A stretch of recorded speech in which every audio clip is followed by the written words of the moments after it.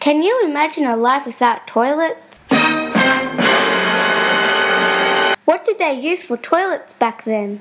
Cesspits, dunny cans, chamber pots. In the 19th century, sewerage was a big problem for the people living in Melbourne, and untreated sewerage was often found its way to the street gutters and stormway drains. As you can imagine, this was not very pleasant.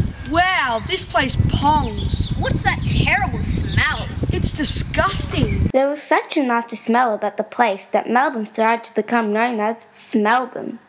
Welcome to Smellbourne! Such a great place to visit! We'll even give you a free peck for your nose. Don't worry, you'll get used to the smell after a while. The thought of sewerage in the street is not a nice one. What is sewerage? Sewerage is any waste that is in water. So it's not just waste from your toilet, it's waste from your shower, bath, washing machine, dishwasher, and kitchen sink. It's hard to believe, but sewerage is actually 99.8% water. Can you believe it? I still don't recommend you drink it.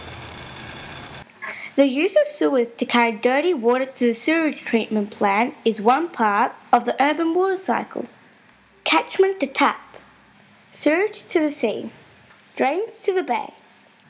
Now back to Melbourne. It wasn't just the smell which was a problem. As you can imagine, having untreated sewage and wastewater running into the streets and rivers was also causing some health concerns. We are not very happy about this.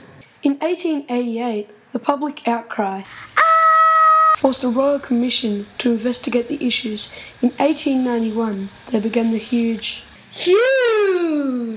task of trying to plan and implement a project to fully sewer Melbourne. Now that's a big job. As part of this plan, the Spotswood pumping station was built. In 1894, they began to build the pumping station by making a large 25-metre deep hole, which was blasted out of solid basalt. Boom! So what would you expect a pumping station for sewage to look like? Maybe... Or... Is this a castle? Wait, no, it's the pumping station. The pumping station was of significant importance to everyone, and a lot of pride was taken into its design and construction. Wowza! So how did the pumping station work? Steam. Steam? That's right, steam. They used coal to produce steam in 5 large boilers.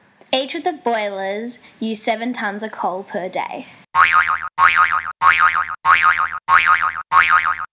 The steam was then used to work the 4 Austral Otis pumping engines.